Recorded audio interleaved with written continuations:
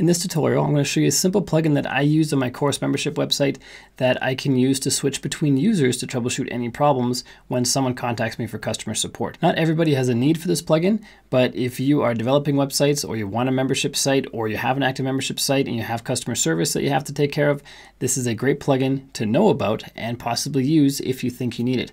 If you have any questions for this tutorial, please leave them in the comments down below. I'll try to answer them as best I can. My name is Bjorn Allpass in WP Learning Lab, where we make videos about WordPress to help you get better at it so you can earn more for yourself, for your business, and for your clients. If you haven't done so yet, please make sure you click subscribe and ring the bell so you don't miss any future videos. And we're getting started on this video right now. So the plugin we want to install is called User Switching. If we go to Plugins and then Add New, search for User Switching. The one that I use is this one right here. Has 100,000 plus active installs, 168 5-star reviews on average, and it's compatible with my current version of WordPress, which is awesome. Got the latest version running.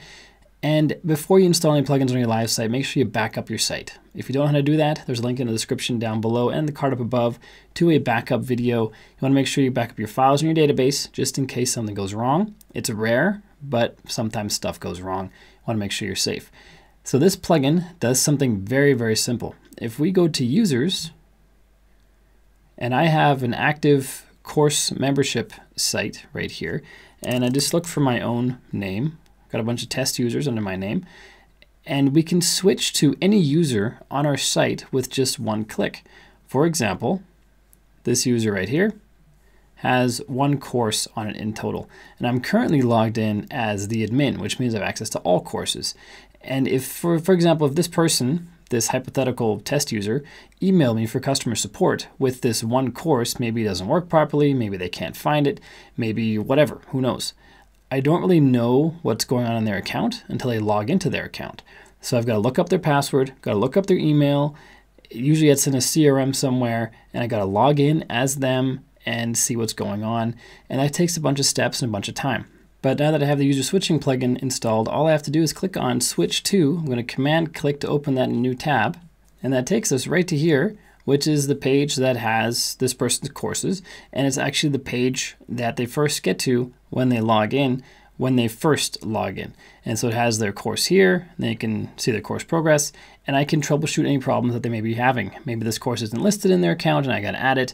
Who knows? Stuff happens. But either way, it's really hard to do that without switching to the user account. And the user accounts on my site that are not admin accounts do not have access to anything WP admin. For example, you can't head over to WP-admin and see any kind of account information because they're redirected out of it to this My Account page.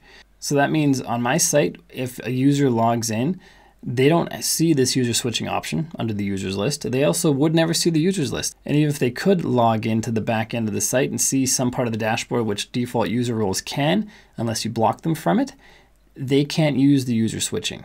That's only available to admin users. And on every single page that you go to, once you switch users, if you're the admin, you have this switch back to whatever the admin user is that you were using. Click on that. You switch back to the admin user and you can go back about your business as the admin. And this isn't relevant only to membership sites like this. If you're developing websites and you have various user levels on that site for whatever purpose, it makes it super easy to switch back and forth between users using a plugin like this. There's a couple out there that do this. This is the one that I use. I want to show you in this video. Check out the rest of them and see if you like any of them better.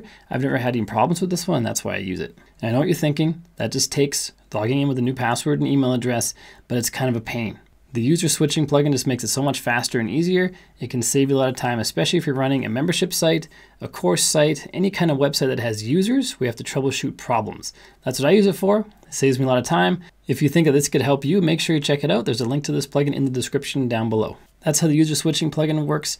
If you have any questions about this, please leave them in the comments down below. If you haven't done so yet, make sure you click subscribe and ring the bell so you don't miss any future videos. And next up is watching this video right up here, which shows you the top 10 mistakes that I see WordPress users making over and over and over again with their security. So check that out. And this video down here is all about WP Rocket and how it can help you speed up your site with just a few clicks. Until next time, my name is Bjorn Allpass in WP Learning Lab. Keep crushing it, and I will see you in the next video.